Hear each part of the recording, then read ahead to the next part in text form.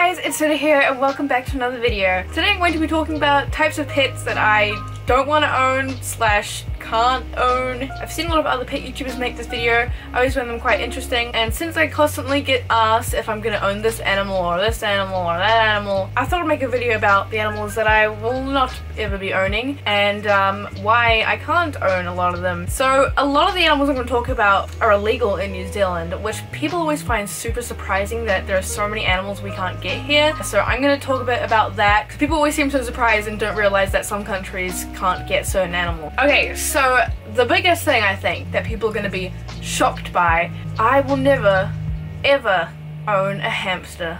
Now hold your horses, I know.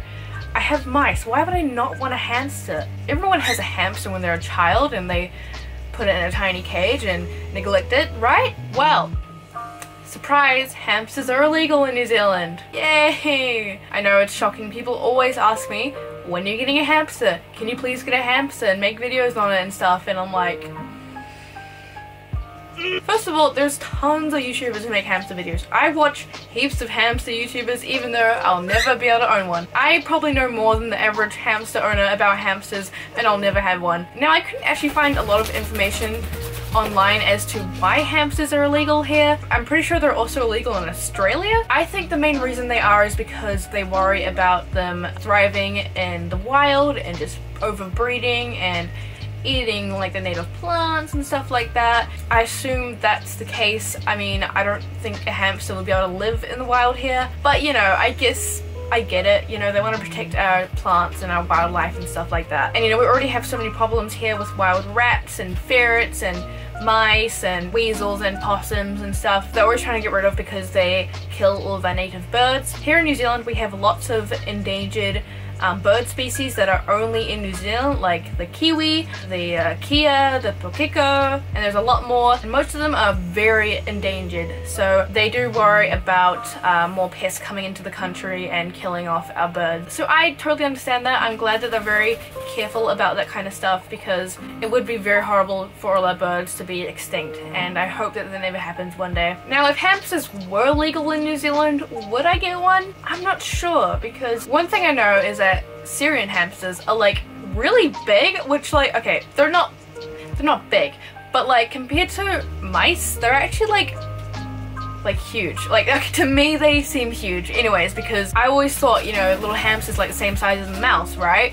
And then I see people like holding them and they're like this big. I'm like, Jesus. So like maybe, but honestly I think I like mice more because mice can be kept together in groups as long as they're female or neutered male, and hamsters have to be solitary, and hamsters need like really big cages, but you can only put like one little hamster in there. So I kind of like mice more because you can put like a few mice in a really large tank, and I don't know, I think they're a little more interesting, but also I've never had a hamster before, so I don't know. So I'm sorry hamster people.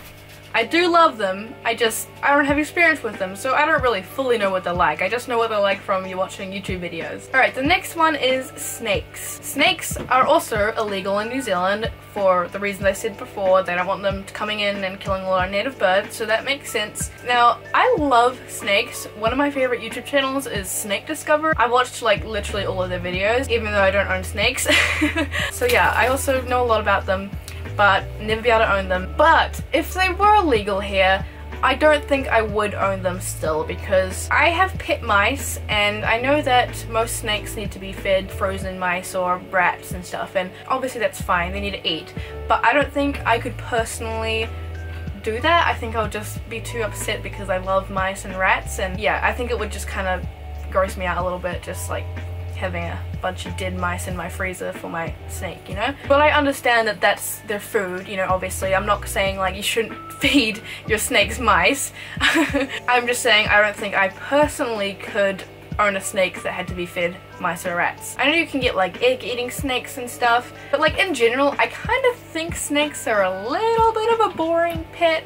Like, I mean, they're cool as hell, but like, you can't really like hang out with them, like teach them stuff. I mean, maybe you can, I don't know, but like just from what I see, they don't seem like that interesting to look at. But I still think they're super cool. I still will continue to watch lots of videos on them because I find them really fascinating. The next one is saltwater fish. So you guys know I have a lot of fish tanks. I think I have 6 fish tanks in total now. I used to have a lot more, but I actually moved everything to bigger tanks so I could have less smaller tanks. So I could have less tanks, but like bigger tanks, you know what I mean? But I don't think I would ever personally own saltwater fish. I know my boyfriend, he wants to own saltwater fish one day. There are some stores here that sell saltwater fish, but like they're heckin' expensive. If I was gonna own a saltwater fish, I think it would be like a shrimp. I don't remember what they're called, like fire shrimp or something like that.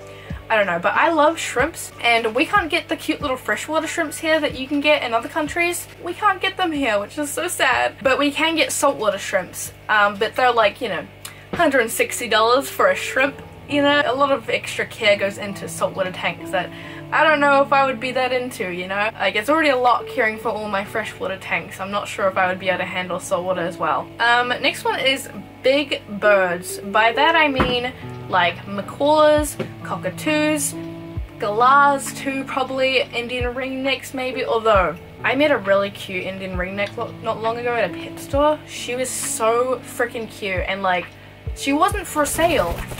My boyfriend actually wanted to buy her, but she wasn't for sale. They said she was just a store pet. But then a week later they sold her, and we were just like so upset. We wanted to see her again. That's sad. So like maybe Indian ringneck, but like not macaw, not cockatoo. They are a lot of work. First of all, they're very expensive here and very hard to come by. I've never seen a macaw in real life before.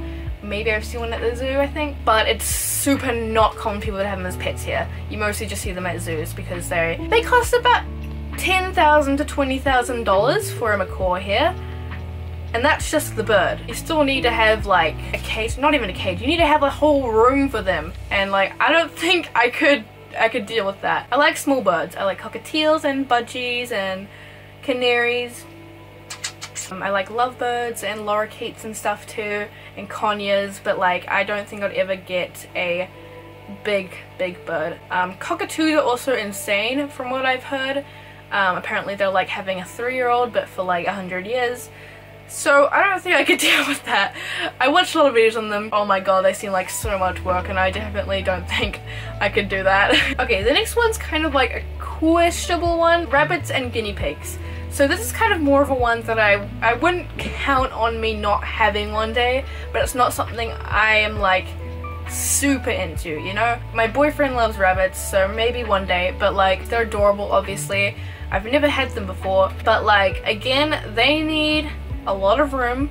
They need like rabbits need like a whole ass room for themselves in your house. So like I don't think I would ever have the space for that. But again, this is kind of more of like a maybe one, you know? Like don't be surprised if I do end up getting rabbits in the future, but it's not something I'm like super like, yes, I want this. You know, I want to get my own house first and like have, you know, a big enough room for just them. But if I could choose between bunnies or guinea pigs, I'd probably go with bunnies. Just from what I've heard, they're a little bit more interesting. The guinea pigs, no offense, I'm sorry, don't come for me guinea pig fans. Okay, next thing is ferrets. Now don't get me wrong, again, I love ferrets. I think they're so cute. I see them all the time on TikTok. They're like just insane. They run around, they're crazy. I love them. But again, they're illegal to keep as pets here, which sucks. They actually used to be legal. They only made them illegal like in 2001 or something, which is the year I was born.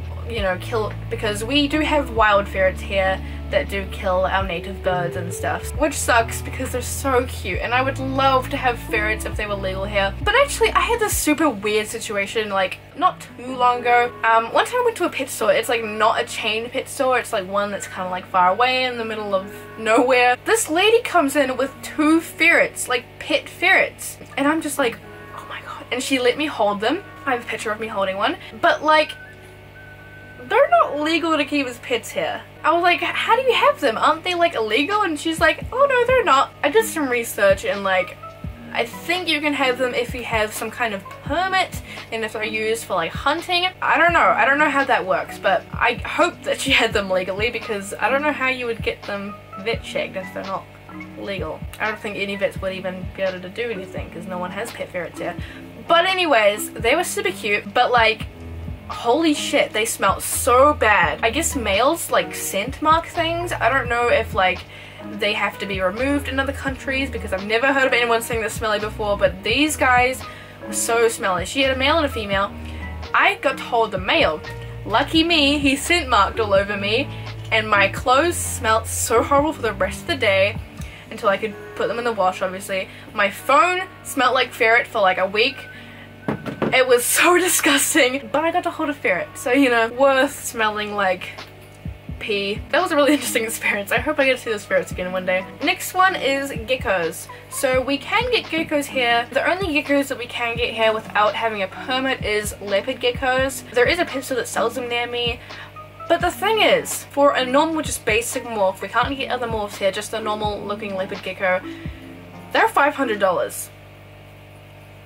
Yes, $500. Now you can probably find a breeder that would sell them for cheaper, like $300 or something is what I've seen. But that's a lot because from what I've heard, in America, for a basic ass leopard gecko, they're like $15 to $20, which is like 35, 40 New Zealand dollars, but I guess they must be expensive to import or something because holy shit, $500 is a lot for a little tiny gecko. They are very cute though, and maybe if they weren't so expensive I would be more interested, but you know, that's a lot, and you still got to get a big, you know, terrarium for them. And you can also get native geckos here, but you do need to have a permit to have them, and I guess you have to like catch them yourself. There's different lizards that I'm more interested in, like blue tongue skink is something that I would love to own in the future, and they actually cost less than leopard geckos for some reason, like $400, but I find them a bit more interesting than leopard geckos. And I already have frogs, which like seem kind of similar to leopard geckos. They kind of just sit there and eat, and that's pretty much it. Now the last thing I have on my list is chinchillas. Chinchillas are a very common pet here.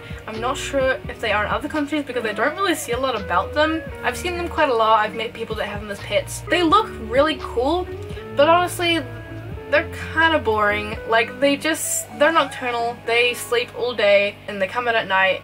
From what I've experienced anyway, every time I see chinchillas at a pet store, they're asleep. Every time I've gone to someone's house and they have chinchillas, they're asleep. So yeah, just from those experiences I'm not that interested in them. But again, maybe I'm wrong. You know, I haven't done a lot of research about chinchillas, but it's not something I'm really interested in. I'd rather have rats or my mice. So yeah, that's all I have on my list. There's definitely probably more animals that I wouldn't want as pets.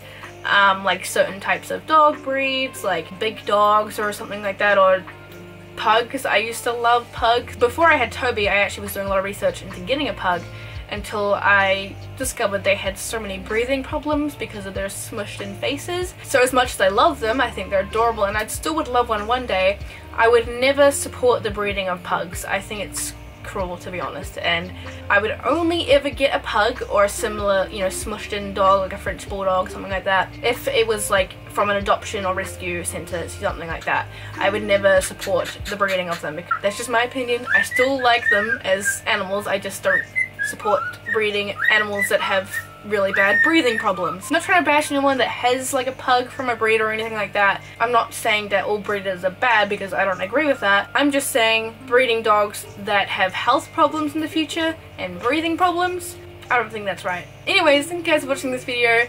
Maybe one day if you guys like this video, I'll do a video where I talk about the animals that I would like to own in the future. I think this was pretty fun. I've been wanting to do it for a while, so I hope you guys liked it. Thank you guys for watching, and I'll see you in the next video. Bye!